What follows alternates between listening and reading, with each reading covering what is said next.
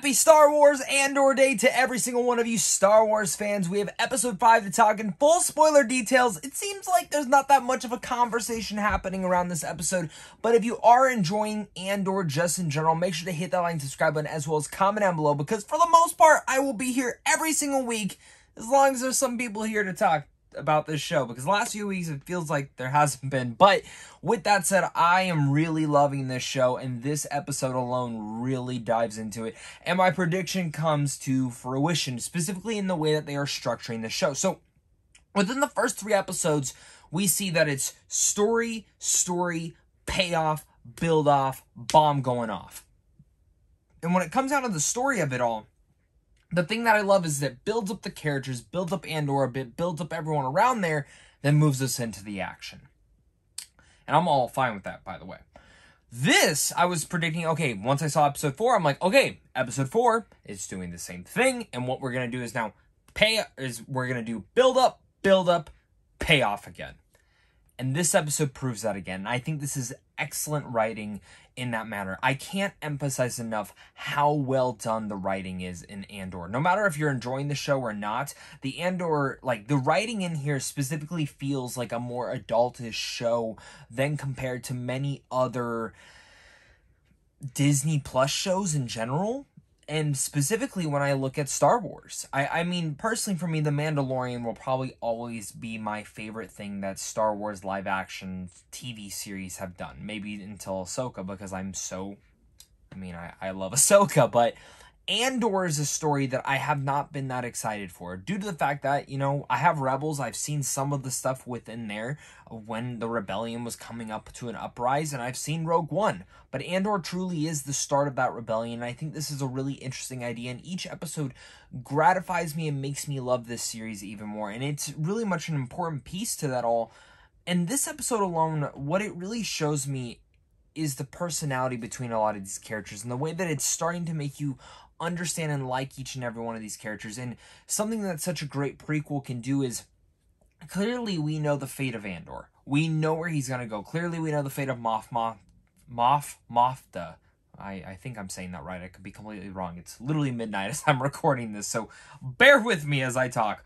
But when it looks at that and we see Andor and we see there's certain instances like that, something with what Breaking Better Call Saul did so well as a prequel was it established new characters as well for us to kind of care about, but we don't know what happens to them.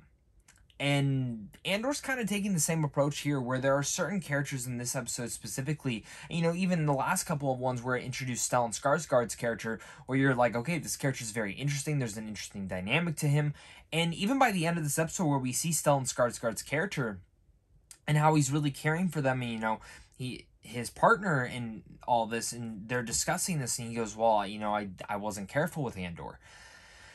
He could lead us back. Same with the girl. And for me, you see the worrisome in his, but he's okay with taking that risk because of what this symbolism, what this mission is going to do for the rebellion itself. And I really love that. And I love the intrigue of how it takes its time with each and every one of the characters. We have that blue officer kind of group guy who I can never really remember his name. I think his name is Seville. He's dealing with the ramifications of his failures and what that's going to do with him. Then we have the other Imperial Guard who's all in white. And again, some of these names I'm just completely flabbergasted by. It's the same thing with Rogue One. I couldn't remember all the names. I still can't, so don't even try to get me on that. But again, we see her aspirations.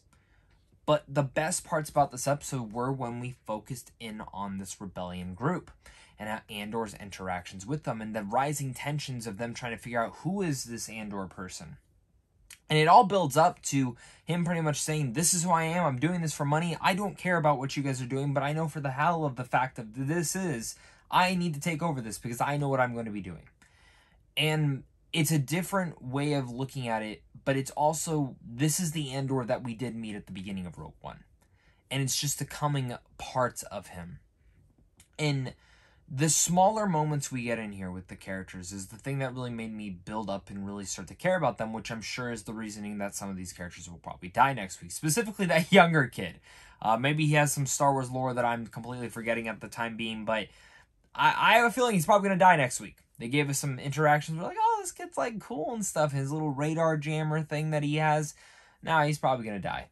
And I think next week is going to be an explosive and really crazy episode, if I don't say so myself. But one of the big things I really want to look at, and I am so mad, I looked up the actor's name before starting to record this, but he's from the excellent show this year from Hulu called The Bear. He's the one who puts the knife to his neck. This character, his story talking about why he's doing this and what happened to his brother and why he hates the Empire, is something that I mean, for the better of me, I've never heard about suicide in the Star Wars universe.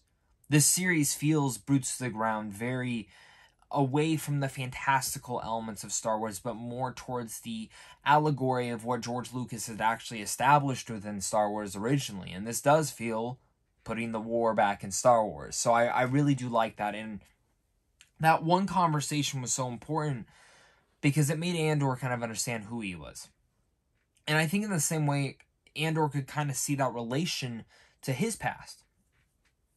And overall, those elements are the things that are really keeping me engaged with this. I mean, this is not a show that's having Easter eggs every week. Besides the Jakku reference, I thought that was kind of cool. At least I thought I heard Jakku. Again, it's midnight. I'm recording this late as hell. But this is a show that each episode continues to build up that intrigue for me to where I'm interested for the next one. I can't wait for the next one. I crave for that next one.